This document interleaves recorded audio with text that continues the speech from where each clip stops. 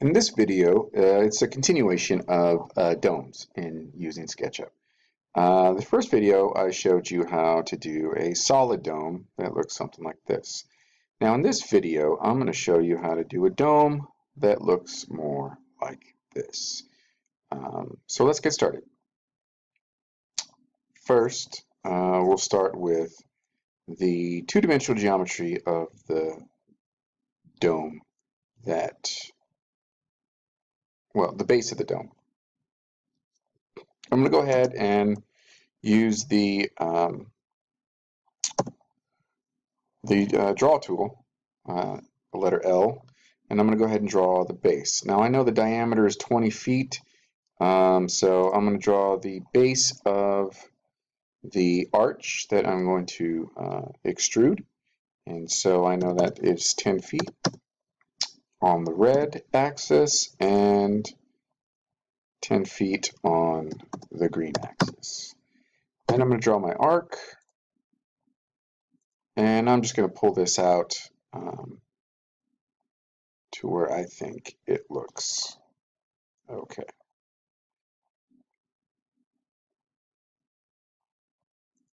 And this is what we want. We want this to fill up solid so we can work from this. All right, now we can rotate this, and I want to get to a good spot, and I'm going to rotate. I'm going to use a rotate tool, letter Q, select that corner, and type in 90, enter, and I'm good to go. Now I only want to copy this line, and so I'm going to use the move tool, the letter M, hit control, because I'm going to make a copy and drop it into place. There we go. Let's move this a little bit over here along the green. Kind of want that out of the way. I have this line, this radius line here for reference. I'm going to need this. Says what I'm about to do is an array. So I'm going to use the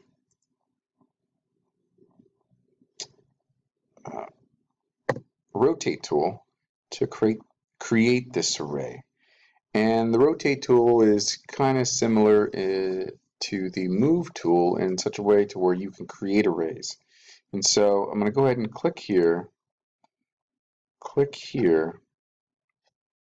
I'm also going to hit control, well, for that, hit control to copy. And I'm going to click this end, and I'm going to type in 180.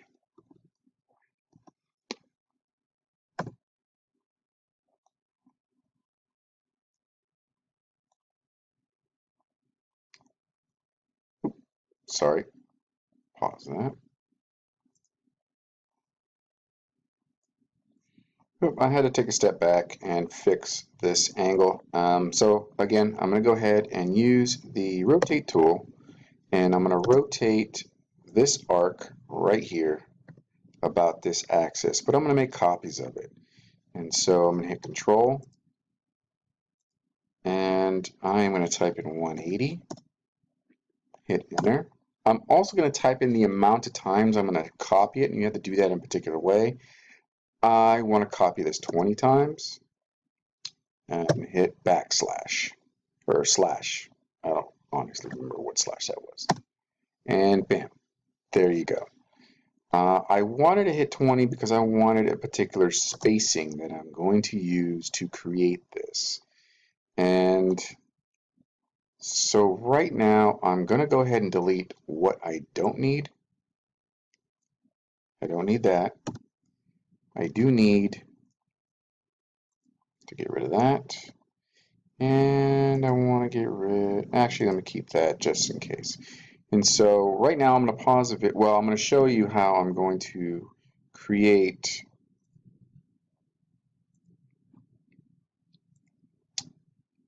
essentially boxes that is going to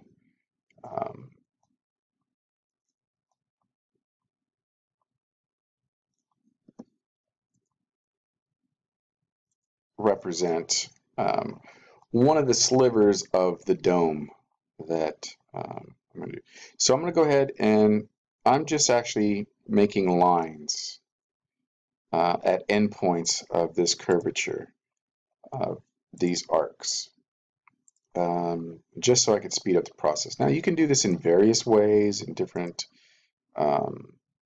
patterns, but I'm going to go ahead and just do this real quick.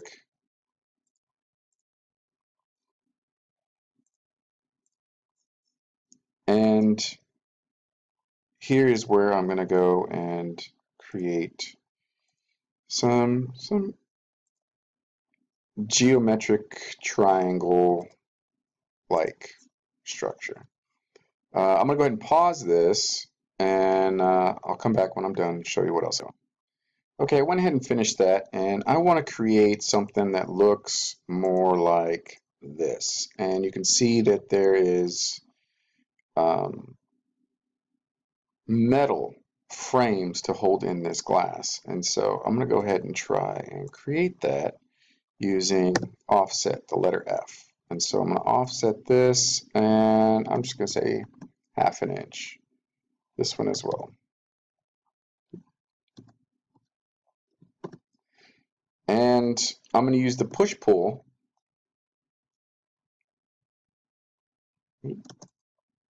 tool, the letter P, and pop this up 1/2 inch. I'm going to do the same here, 0.5. And I'm going to do this all the way up. So I'm going to go ahead and pause the video and continue this. So again, just one more brief one. I'm going to use the offset tool, the letter F, 0.5, 0.5.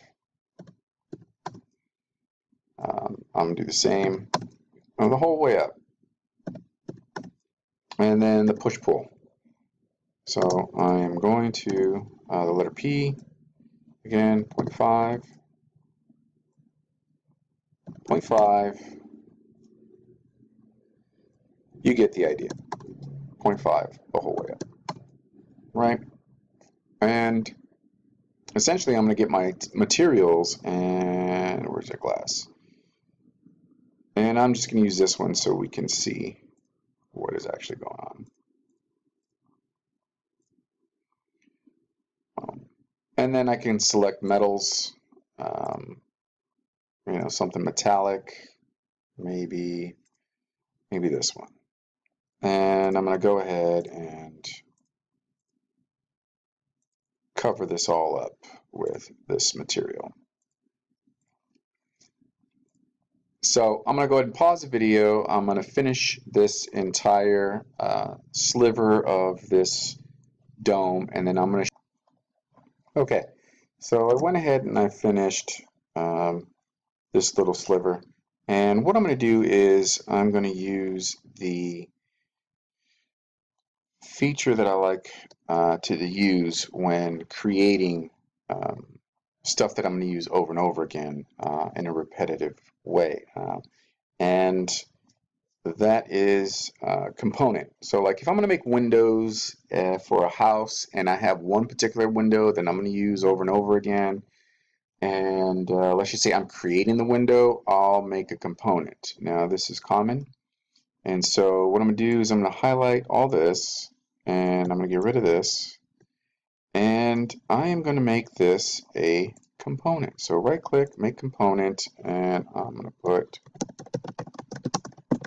dome. Create. Now this creates a force field around it, or you know, I don't quite know what the terminology is, but you can't really mess with this. You can't accidentally, oops, I painted this, or oops, I deleted that entire thing. It all becomes one solid piece.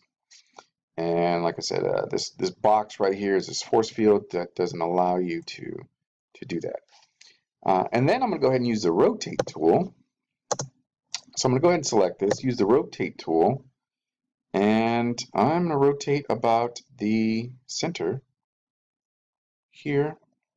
Hit Control, and I'm going to do this just like I did previously. So 180 degrees, enter, 1E, slash, bam.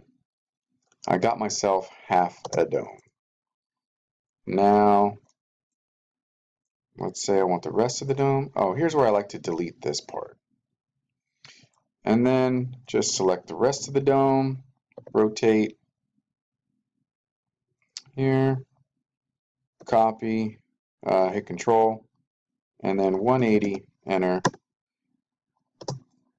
Now, go ahead and make these a dome, a component, and just glass, oops, dome. And now it is one solid piece. This is a component within components, and you can see what it looks like close up. And that's it. That's how you can create a glass dome. Oh, one other thing. So since this is a component, I can double click and I can double click in here, and let's just say I wanted to alternate. The changes that I make are throughout, and you'll notice that the rest of the dome is changing as I make changes. And then I hit the space bar, and I'm going to select tool, double click outside anywhere, and now you can see all the changes that have been made are succinct and are throughout. And that's it. All right, have a good one.